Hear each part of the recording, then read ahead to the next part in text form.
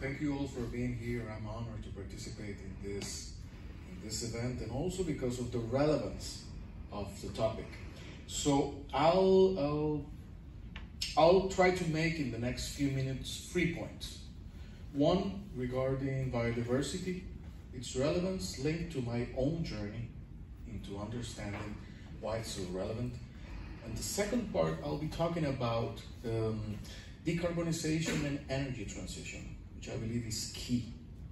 And on the third part, I'll speak about the blind spots that I'm seeing now that we are confronting, perhaps to share some of my worries and why it's so relevant that from both the public and the private sector, we act decisively for the planet, for people, for business, for humanity.